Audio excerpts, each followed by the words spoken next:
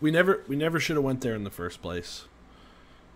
I still cannot get over the fact that every media source I have seen, every news station I have watched, every TV channel I have seen,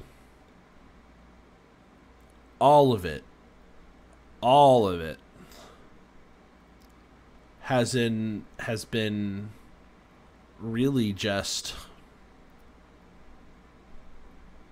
totally absent the justifiable criticism of George W. Bush. And he's the one who started the war. I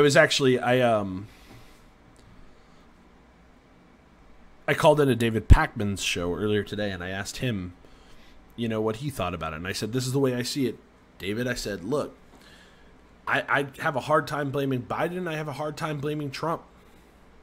The reality is, we are in this mess because of George W. Bush, and not a single mainstream media outlet is talking about it.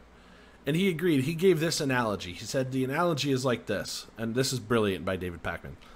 He said, it's kind of like you bring your car, or you buy a car from a manufacturer, whoever it is, and there's like 6 major issues after you buy the car. And then you take it to a mechanic, and the first mechanic only fixes like 2 out of the 6 issues.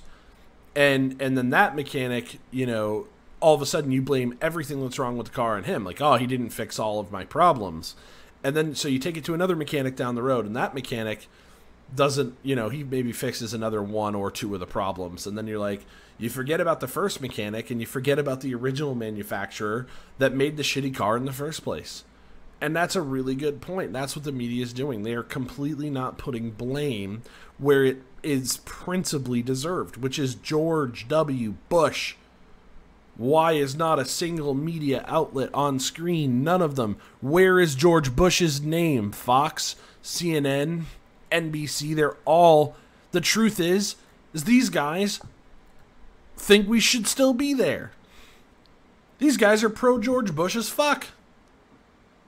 They want George Bush's policy. Stay forever.